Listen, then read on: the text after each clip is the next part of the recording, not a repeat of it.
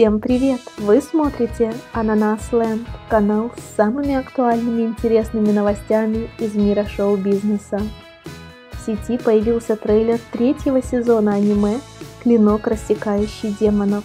Ролик опубликован на YouTube-канале Aniplex USA. Проект станет экранизацией деревни кузнецов.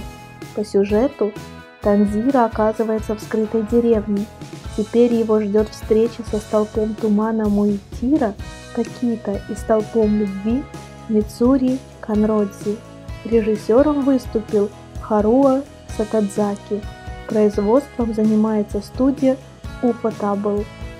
«Клинок, рассекающий демонов» – манга авторства Каехару Гаттаге, выпускающаяся в журнале Вики Шонен Джамп.